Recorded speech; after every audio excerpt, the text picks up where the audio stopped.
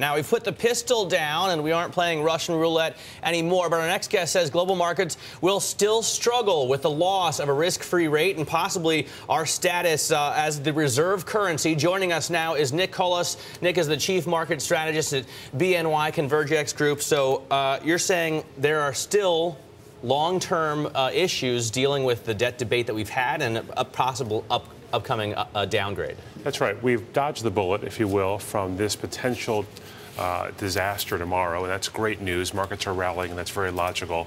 But as you look forward for the next 3, 6, and 9 months and through the next election, this issue will come back again and again and again, and that's to some degree unhealthy for markets. They would have preferred, I think, to have this issue largely put to bed and just focus on economic fundamentals, corporate fundamentals, and other things that markets are better at focusing on. I want to bring you this quote from an HSBC chief saying, "I don't see a way, in fact, for the ratings agencies to downgrade to AA." So you do have a little bit of push and pull. Do we deserve it? Do we not deserve it?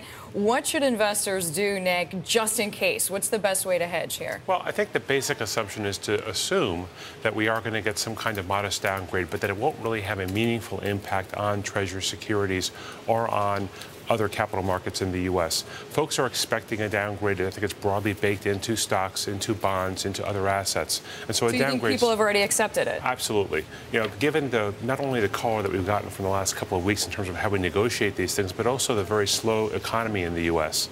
You're seeing bond rates at fairly low levels, even though we've just recently had this problem. That signals that people are accustomed to thinking about a slower level of growth and an asset class that is still very certain. AA and AAA are mutually almost indistinguishable. I know, but Nick, you have to admit, it's pretty freaky, right? I mean, S&P has had the U.S. at AAA since 1917. So if it happens, that's going to be one change right? in 100 years, essentially. So psychologically, you don't think this would be a shock? I think that it would be a shock if it was not still dollar as a reserve currency. We still have a very deep, very broad capital market. And let's face it, there's not a lot of other places for investors to go. If you've got a huge chunk of money in the billions of dollars, there's very few capital markets that can really absorb it, aside from the U.S. capital markets. All right, Nick, thanks so much for joining us. Nick Colas there from ConvergEx. Thanks so much.